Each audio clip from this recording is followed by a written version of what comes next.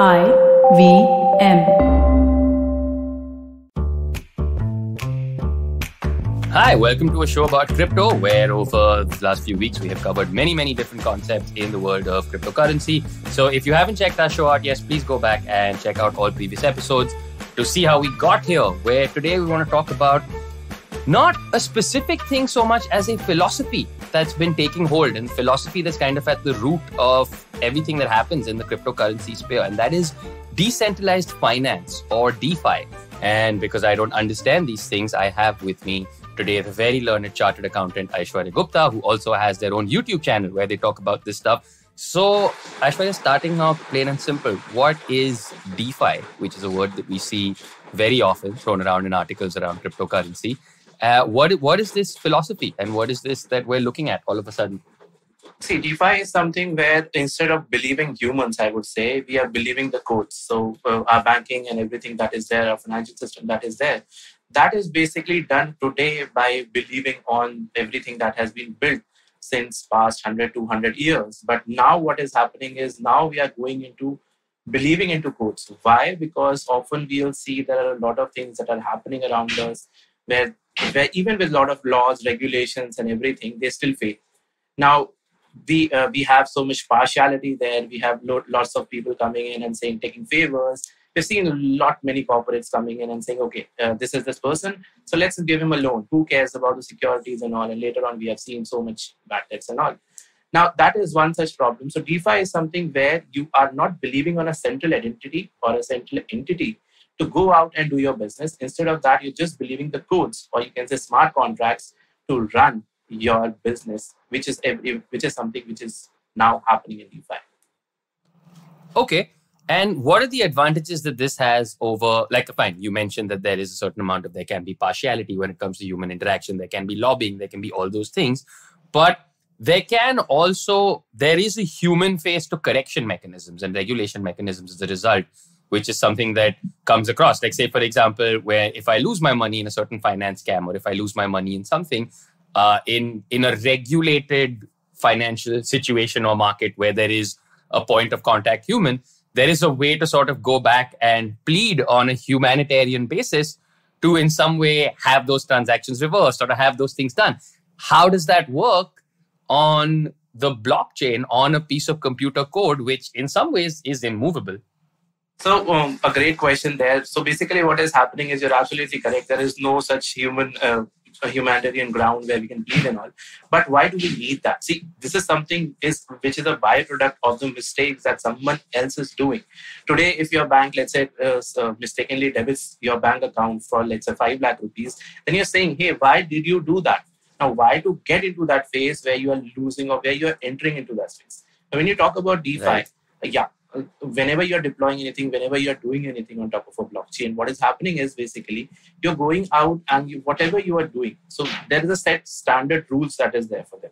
So, okay. And also not just the rules, not just the banking. There are a lot of things like, for example, payments and clearances today that happen.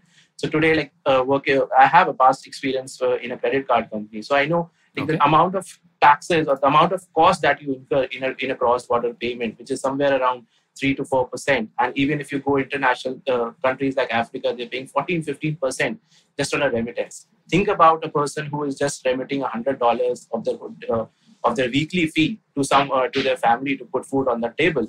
And now you're paying $15 just to transmit that $100 into that single thing. So that is something which is there. So that is one of the problems that centralized systems have not been able to solve.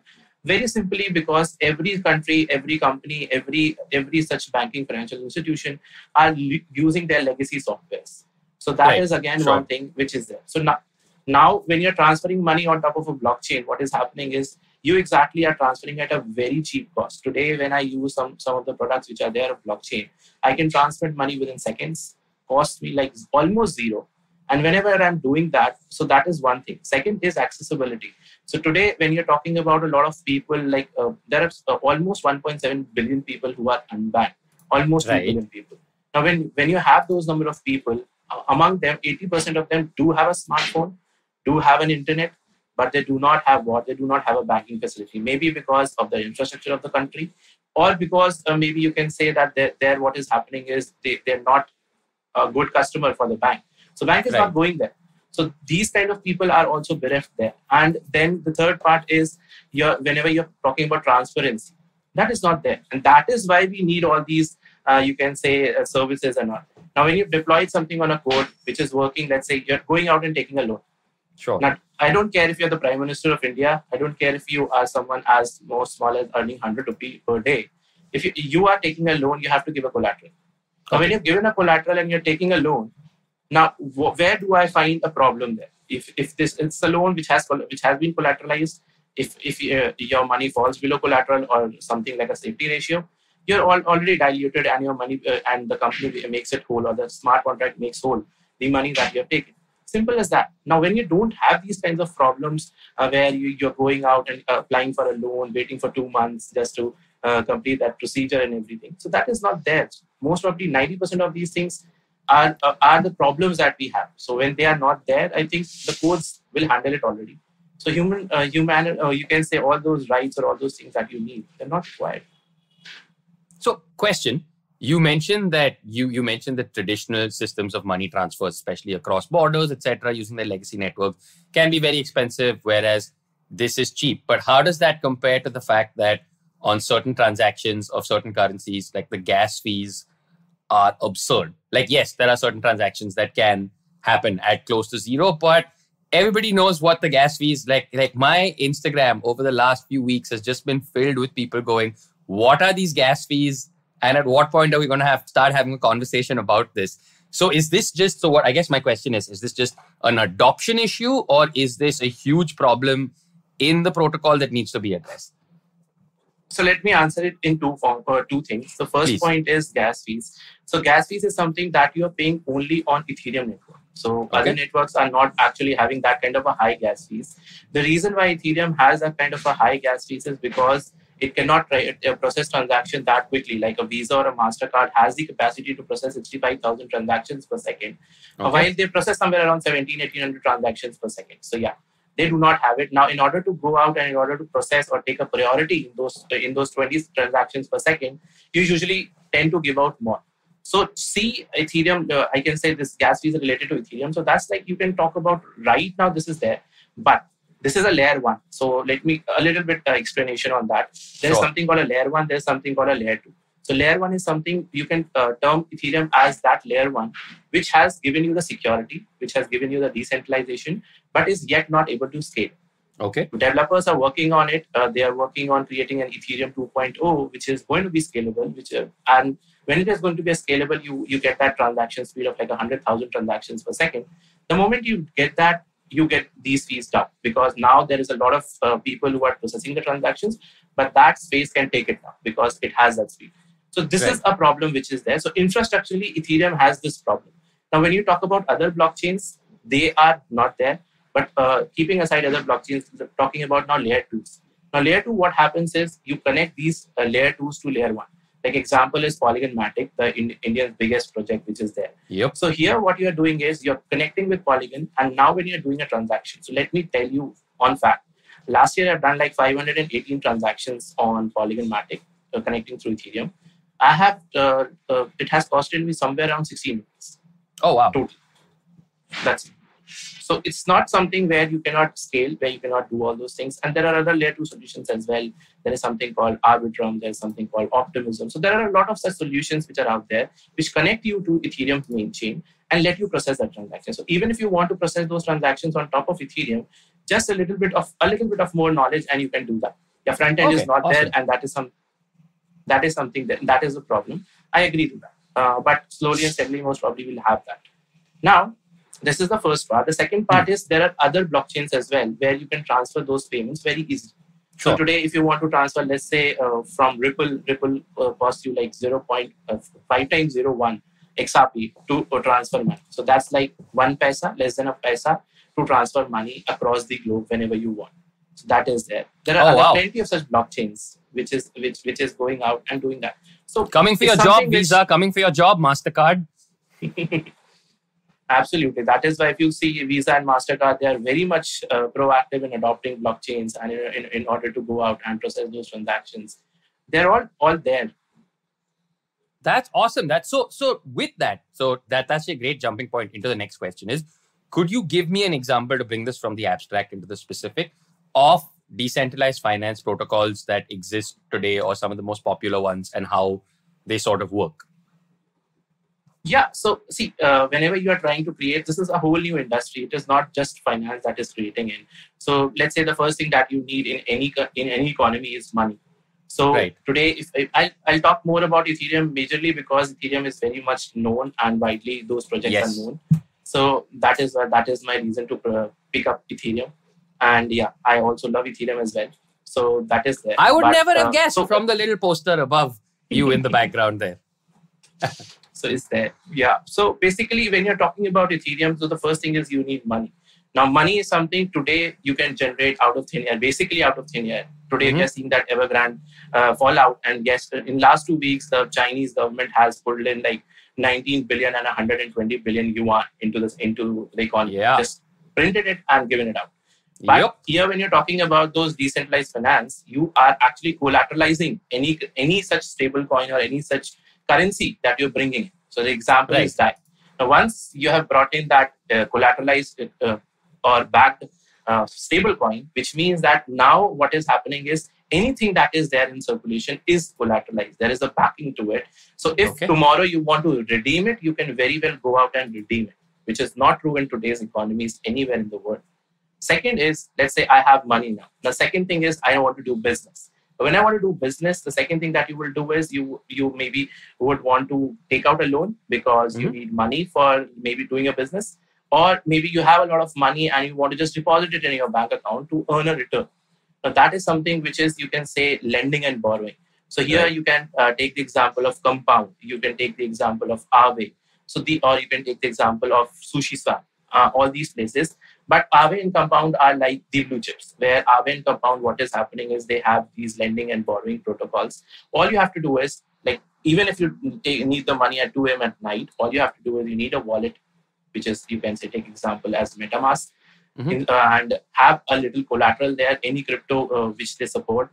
Majorly, they support all the blue chip cryptos which are there. You give them as a collateral and withdraw money as a loan. That is it. Right. So that quickly, within 2 minutes, you have the money in form of, let's say, a stable coin, which you can maybe deposit in your exchanges, which are there, centralized exchanges, and withdraw it from your bank account. It's as easy as that. So that is the second. Just so for my understanding is, you take what coins you actually already have and you put them in there as collateral, and then you borrow based off of that. Correct. Exactly. Okay. And another awesome thing about this is basically your rates are monitored 24/7. So if the requirement for a particular crypto rises, the rate rises. But if that is lessening out, your rates also reduce. In banks, it's 3 months you have to wait in order to get that revision out. Right. Okay. So these are essentially looking at dynamic interest rates. Correct. But that could go either way, right? Like, at least what that 3 months buys you is stability one way or another, right? You're protected against any sudden spikes and you're protected against sudden troughs also. What happens in this system? Because there's one thing I've learned over the last episodes of doing this and over the last weeks of just following the crypto market and the last year of following the crypto market is that this is a terrifyingly volatile system. So on the one hand, yes, 3 months is horrible, but also there's a certain inbuilt stability that comes with that. So how do you protect against that sort of volatility in a decentralized finance network? So when you talk about that, what happens is, let's say when you're talking about stable coins only, so yeah, if the demand is high, the rates will increase, the rate will go up to 11, 12, sometimes 16% just to borrow that money. But if you look at the normal finance, it's already 11 to 14% all the time, almost all the time, 10 to 14%. There you are getting, like, right now, if you just right now go and check the price, it's somewhere around 7%. It can go up to as low as 1%. That being said, now what is happening is it's going towards institutional adoption. The only thing that we require is institutional adoption. Now, when institutions dump in money here, see, if you have money in some parts of Europe, you're basically earning negative rate of interest. If you are in US, you're basically earning 0% rate of interest. Now, there are various products that are coming in, even with Compound only, I think, what they're saying is you don't even give us, or you don't even take exposure in any crypto and you just lend us your US dollars. What we will do is we will convert them into a stable coin, and we will lend it out in our platform in a KYC form. And then what you have is you have that abundance in the market where you have so much stable coins and so much supply that your rates would never go that high. So this is again how you tackle it very soon. All right, some fantastic conversations happening around decentralized finance here on a show about crypto. We need to take a short break just so you can go Google some of these terms and we can get a sip of water. We'll see you right back in a couple of seconds. Security on a computer is like a layered cake, but no matter how secure each layer is, attackers and hackers are going to work tirelessly to find a vulnerability and exploit it. These cyber attacks can sneak into systems unnoticed, eventually gaining access to all the programs and files on your computer. Luckily, with Intel vPro, all of this is avoidable. Intel vPro has the Intel Hardware Shield, which adds protection to every layer of the computer system with 3 groups of security capabilities. Advanced Threat Protection, which helps quickly detect and remediate the latest ransomware and crypto mining attacks on the system. Below the OS Security, which helps identify unauthorized changes to hardware and firmware, and Application and Data Protection, which helps prevent memory corruption and malware injections. So, secure your organization's productivity with hardware-based security, only with Intel vPro. Visit www.intel.in/itheroes to know more. Intel vPro, built for business. And we're back from our break on a show about crypto. I am in conversation with Aishwary Gupta about decentralized finance.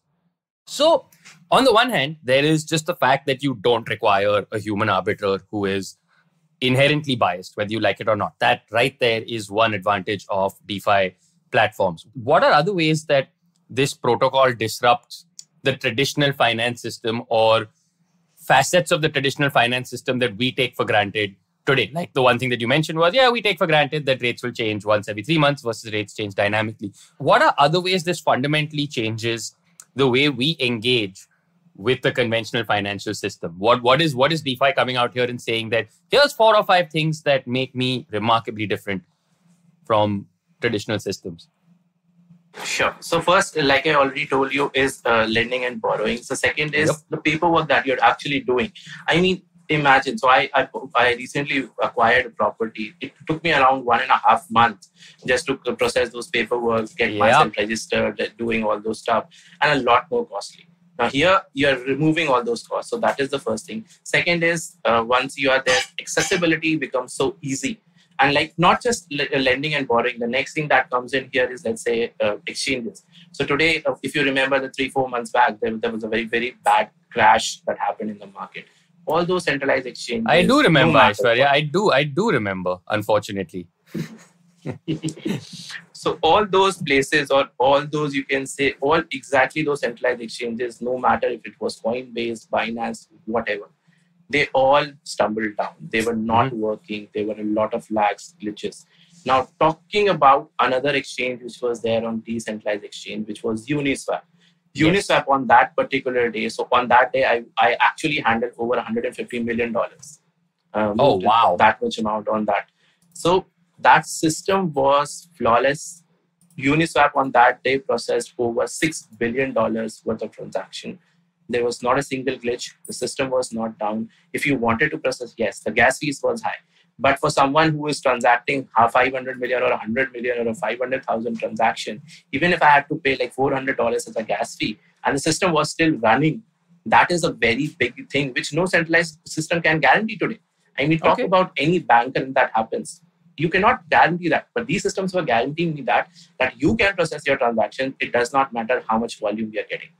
Newer systems, they do not have that much capacity. They do tend to fail, but that is why I love Ethereum. It has established itself as a brand, and it has established its systems so robustly that it can handle that. So that is again thing. Another one where you talk of those exchanges where they are working, and you can do that in a decentralized manner. So that's another thing. Next is derivative trading. So derivative trading, again, there is a huge volume of derivative trading. Giving you a very simple example. We talk about elections. We talk about that media house is going to say that this is winning the election and that is winning the election. The US elections, which media house came out and said that Trump is not going to win? Nobody was, because they were afraid. Or maybe if they did not have the data, or maybe the people were supplying the wrong data. Now put money behind this. What you do is there was a derivative product on FTX exchange which said, if you think Trump will win, bid on it. If you think Biden will win, bid on it. Now, if you're putting your money, you don't care whether what people will think about you. You put your money where your mouth is, where you feel that you're gonna this person's gonna win, because that is gonna make you money. So similarly, at that point of time, there 69% of the people on that exchange said that Within is gonna win, while no media house in the whole country was saying Within is gonna win. That is where you put your mouth and your money. So again, predictive markets, derivative markets, something which is very well connected and which is bringing you all the correct data. So that is again a market. Then you talk about, let's say, fund management. So today we have those passive fund managements. Passive fund management is basically where you try to mimic or copy an existing index which is there, like S&P 500, Nifty 50 or something like that. We try to mimic them. Now in DeFi also, what you can do is you can devise your strategy. Let's say you are someone who knows DeFi very well, and you know which is going to be very big, or which project is going to be very big and something like that. So here what you do is you basically go out and you can create those models, and not only you profit from them, you can also give out these fund strategies in public and charge a fee. Now, another problem that this solves here is basically the money that is there. Money is going to the smart contract, and money is not going to the person who is managing your fund. So he can never run away with your money. That is not true in your passive fund management anywhere in the world. There are so many scams that people run away with your money and everything. So again, another thing that is there. Talking more about it, there is insurance. So insurance is something today we have nothing called a parametric insurance as such. The parametric insurance in very simple terms is basically, let's say you have a shop, and in your shop you have an inventory. So not your inventory will not be exactly the same throughout the year. If it's like a festival like a Diwali or a Holi, you might have a better inventory because you think that the sales are going to be up. But maybe some other days your inventory would not be that high. Now today what happens is if let's say that inventory catches fire, you call in an assessor. And when you call in an assessor, what you do is basically you can bribe him, tell him that, hey, just put in like a little bit more and let's divide the profits and everything. But here what you do is, again, you put all these things on code. Now, when you put all these things on code, or you put all those things on algorithms, there is something called parametric insurance that is being developed here. Now, here what happens is we will take all your data which is there in your previous financial years. We will run an algorithm on it. We will predict that on this particular, this is something that you're going to have. So this is something, if that is we have predicted, I don't need an assessor anymore. What I will do is I will simply say, based on your past 3 years, 4 years, or 5 years of record, this is something that is there. And now it's coded. I am not coming in and fighting with you that this was more, that was more. But here, that is one another thing. Apart from that, there are decentralized insurance protocols where what you do is you take that insurance. Let's say when you're dabbling into DeFi, there is one threat, you can lose your funds. And that's very normal thing to happen today, because these are developing and these kinds of things are going to happen. Now you go out and take your insurances. Once, let's say you took out an insurance on your Binance account saying that if anything happens to my Binance account, this is the amount I want to be paid in. Right. The moment, let's say, the Binance goes down or it is hacked, you can simply go and submit your request in these platforms saying that this is there. Now, because all these have digital dust or digital footprints out there, nobody can deny you all those things. And then when you bring in all those on decentralized, if you are and you can become an assessor here, you can take an insurance also, or you can become an assessor here as well.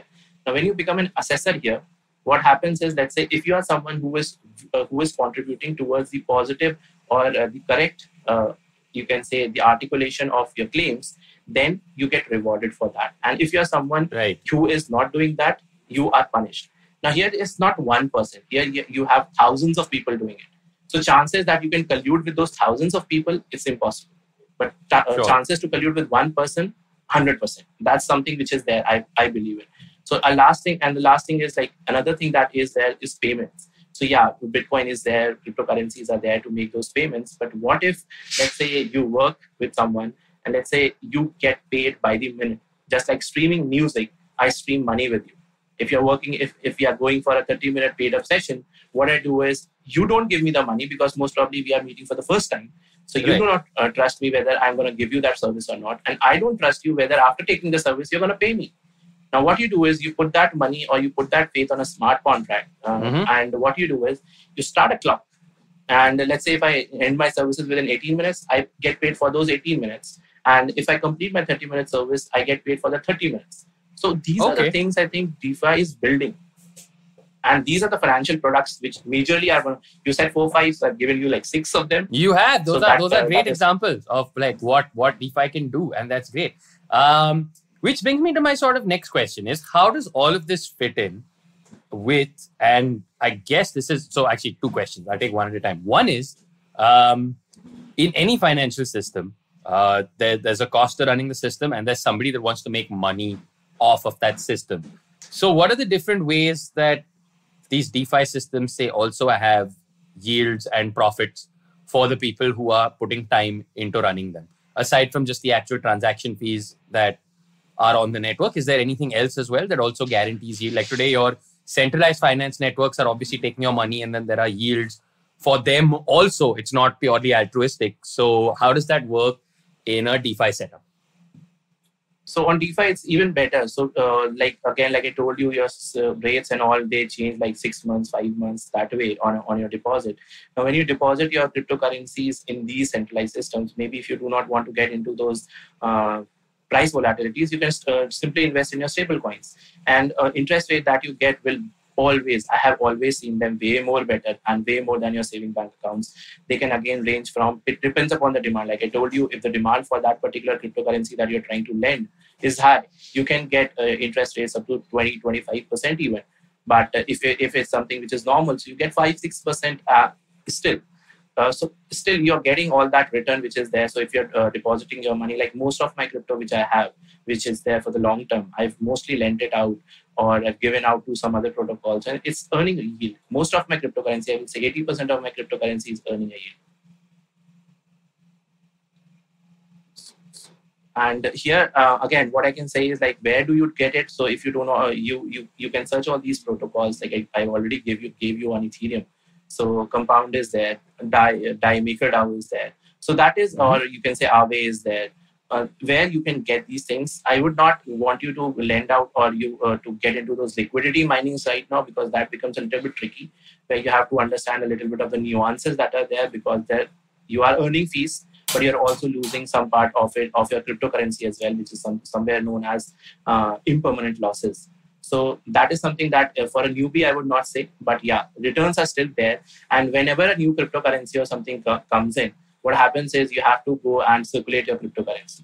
The best way to circulate your cryptocurrency is through these protocols only. Sometimes you'll get even 1,000%, 1,500% returns, but then your risk is also like 100%, 95% risk. So don't get into something just because it's a very high revenue rewarding program. But if you go for something which is more secure, or which is where you can go out and say, yeah, this is correct, that is happening, I'm getting a stable return. So they are there. Apart from that, there are other projects as well which give you a stable return as well. So Aave gives you a stable return as well. So you can choose from a variable and a stable one. Right. So stable one is also there. So for those people who feel like, okay, I don't want to get into these fluctuations and everything, I want a stable return. So go to Aave. You still have that. You can still do that. And you can connect with your, like I told you, Polygon network. Yeah. You can still do those transactions for pennies and still going on. My biggest takeaway from that answer, which by the way, very detailed and thank you, was that to anybody who's listening, if you're a newbie, don't get excited and run straight in being like, all right, I'm getting into DeFi and I'm running into it. Make sure that you either have done some of your research or you have a friend like Aishwary who can contextualize it heavily for you. Otherwise, you could find yourself in trouble, because all said and done, while this is great and while this is utopian and all of those things, the fact is we are very much in that stage of its life cycle where this shit is complicated for anybody who it's the analogy I have is this is like the early days of the internet or the early days of computing before we designed UI and UX that anybody could sit down in front of.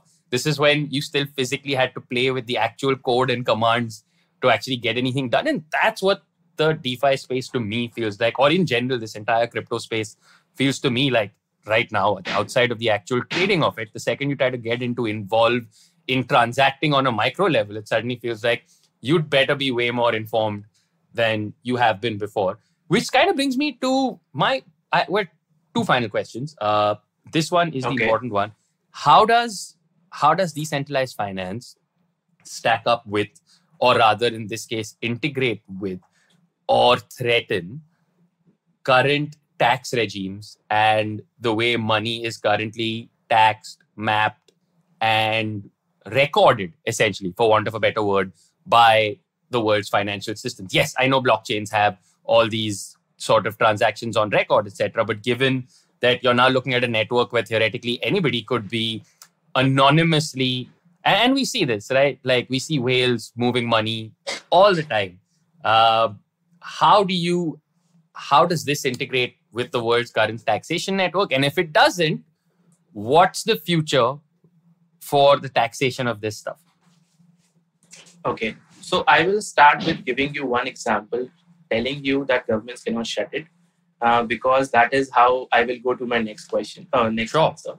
So in 2018, there is something like I told you, Uniswap, where you can swap your tokens, and it's a decentralized exchange where you can buy and sell your cryptocurrency. So in 2018, because the Uni Labs is registered in US, so they had a fallout or whatever happened. It never became public. But FAFT rules said that in 8 countries, you cannot transfer money from US.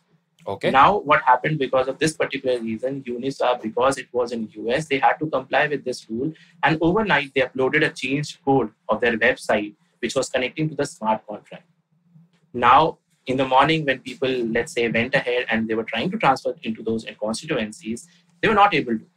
Okay. Now, the best part about decentralized finance is all your codes are something which are publicly hosted. You do not have your codes which are private, which is something where you do not have any knowledge about it, but they are publicly hosted. So anyone can see those codes. So within 4 hours, I think the moment this code was uploaded, within 4 hours, other coders downloaded the software, checked what exactly is the upgraded version that is upgraded. And they realized that there is something that these 8 websites or these 8 countries have been stopped from transacting from the front end, not with the smart contract. You cannot do that with the smart contract, but from the front end who's interacting with the smart contract. Sure. Now, being done this, government might think that, yes, we have achieved that victory. Now, within the next 12 hours, what happened was there is something called IPFS. Again, I'm throwing a jargon, but IPFS is something like torrent. So in torrent, what happens is there is no central server. You and me are the hosts where we are saving the data. Similarly, is IPFS a cloud-based file storing system on blockchain. Now, here what happened? These people, they created dummy websites on these IPFS servers. The problem with IPFS servers is you cannot block them because it's not just one place. You have multiple places from where your website is being hosted.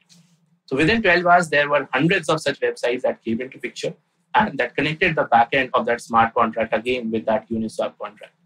Now this within like 4 plus 12, 16 hours. And this whole thing which was created by the government that went down. And within 16 hours, government realized that this is something you cannot stop. Now, with this thing in your mind, how do you tax it? The taxation system is something which has to be rethought.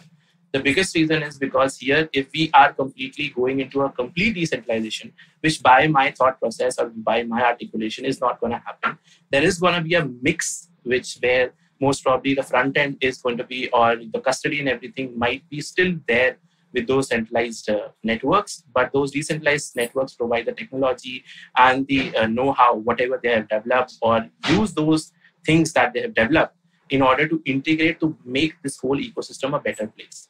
Now, if this is something which is happening, then you still have those trackabilities, you still have those KYCs done with the people and everything. Sure. Once we have that kind of an adoption, till the point we reach there will be these kinds of problems where you have to literally use those digital footprints and that digital dust which is there in order to track IP. So there are various companies like Chain Analysis and other such companies where what they do is they basically track all the things that are happening. And then what they do is based on that data, they work with the governments in order to bust some scams that are going on or stop some illegitimate transactions that are happening. So there what will happen is maybe that ecosystem gets created where once the whole network gets mapped into these firms, you will be able to get a way in which you will be able to track the money that is happening. And then most probably today what we do is we tax the individual who is receiving the income after he has received it. So let's say I've got my salary and everything. At the year end, I will submit my taxes. There what could happen is maybe you can start taxation from the point of origin. When a transaction is originating, at that point only deduct a tax and don't care about where the fund is going. So that could be another way. So, but crypto में भी TDS आ गया basically. Crypto में भी TDS आ गया. You can say that. I mean, this is something which is not thought about. I don't think anyone is even working on that because right now the governments are still not thinking कि ऐसा होने वाला है. But it has become too big that अब इसको stop you cannot stop it. That is why I gave you the example. कि government चाहे भी तो वो stop करने वाला जो position था ना, that has gone. तो एक और सवाल है और अब ये थोड़ा philosophical सवाल है, ठीक है? मतलब it's not a technical question, which is that great ideal, right? Decentralized finance, money belongs to everybody. There's no central arbiter, etc. But just given the nature of money itself, given what we have seen and what we do know about money, will there ever be such a thing as truly decentralized finance where power belongs to everybody? Because like I said, we are already even within the crypto space seeing the emergence of whales or the emergence of institutions that have, well, for want of a better word, so much gravity to their actual crypto holdings that at the end of the day, they have started to shift things themselves. So what happens when you have a DeFi systems equivalent of a George Soros who literally at some point has enough money to beat a central bank if he needs to? So I guess this is a philosophical question that I don't know if you'll have a definitive answer for, but is it on some level utopian to think that money will truly be decentralized? I mean, you're absolutely right. I agree on you on this point where money cannot never be decentralized. It will always have some factors there who are going to control it or who are going to have an impact on it. And the only thing that can happen or the only thing that can protect this is mass adoption. So let's say today, why there is a lot of volatility in the prices of major cryptocurrencies. The major reason is adoption, how many people are adopting it, and not even 1% of the global population has yet adopted it. Now, I'll give you this example as let's say tomorrow, if our Prime Minister comes in and says we are not going and using INR from tomorrow we will use US dollars. So now what happens with US dollars? INR becomes useless, but that's okay. Here, what is happening is your US dollar rises like anything because there is a huge demand that is created. Now, this is something now a person who has huge chunks of US dollars, which is the central government, RBI has the biggest resource in India of this particular foreign reserves. They can command and they become that way and they have that power. So what happens is the only way to bring all these things to par or to dilute these powers is mass adoption. Now, if everyone across the globe uses US dollars today, let's say, now what will happen? Even if a country tomorrow is adopting US dollars, it will not have that big an impact. Similarly, that whales might not have that kind of an impact if there is a huge mass adoption. I mean, that is the only way I see as a solution because now you do not have a KYC. Now you do not know who is doing what. So you cannot go and put someone behind jail and you cannot stop them as well. Maybe some IP address blocking and all those stuff can happen, but that is not feasible. So this is the only way I see it can happen. All right. Fantastic. Thank you so much, Aishwarya. I think that pretty much covers it. What I have taken away from this episode, and please correct me if I am wrong, is one, you're looking at, with decentralized finance, you're looking at a system that essentially removes arbiters or removes a single point of human contact and instead says, we trust the code. We trust that if everybody has access to a certain degree of code and if everybody has a ledger, this is a significantly better system than leaving in place areas for human bias, human error, all of those things. Two is that while this is still not reached the mass adoption stage, it feels like it could, but as a result of that, it's not something that you would encourage newbies to straight up get into because this is still a complex and dense world. So you'd encourage them to go out and do a little learning on decentralized exchanges and things like Uniswap and just how this ecosystem works before they get in there.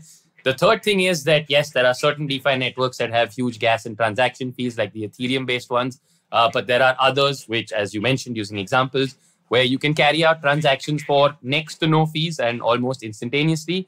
The other thing I have learned is that from a taxation and regulation perspective, this is going to be giving sleepless nights to a lot of people at places like the RBI and the Fed, but they're going to have to figure it out at some point. And money is never truly going to be decentralized or decolonized. But this is a great start in the right direction, I think. And those are all great things to leave an episode with. So thank you so much for being clear and lucid and all of those things about a concept that philosophically I've been struggling with for a while, and I'm walking away feeling like I understand. That's it. This has been a show about crypto. You have been listening to Aishwary Gupta. Please go follow him on YouTube. He's got a great channel where he explains things in lucidity and detail. And this has been a pleasure. Thank you so much. We will see you next week with more crypto concepts explained and understood, hopefully.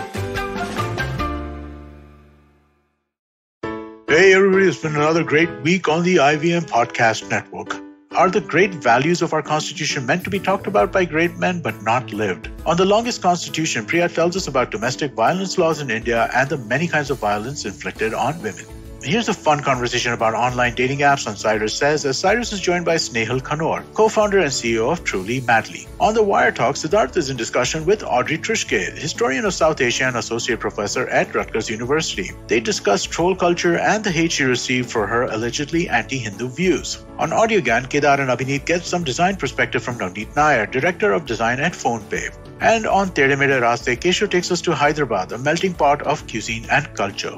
Do follow us on social media. We're IVM Podcast on Twitter, Facebook, Instagram, and LinkedIn. And remember, if you're enjoying this show or any of our other shows for that matter, please do tell a friend. That is the most helpful thing that you could do to help us out. And finally, this week, we'd like to thank our sponsors on the network, Cred, Bank of Baroda, Quarter, CoinSwitch, Kuber, and Intel vPro. We really do appreciate the support. This is what makes it possible.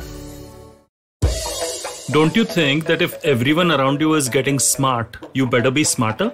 Hey there, I'm the traveling professor Siddharth Deshmukh, and I'm back with season 2 of my podcast to make you smarter. Smarter with Sid.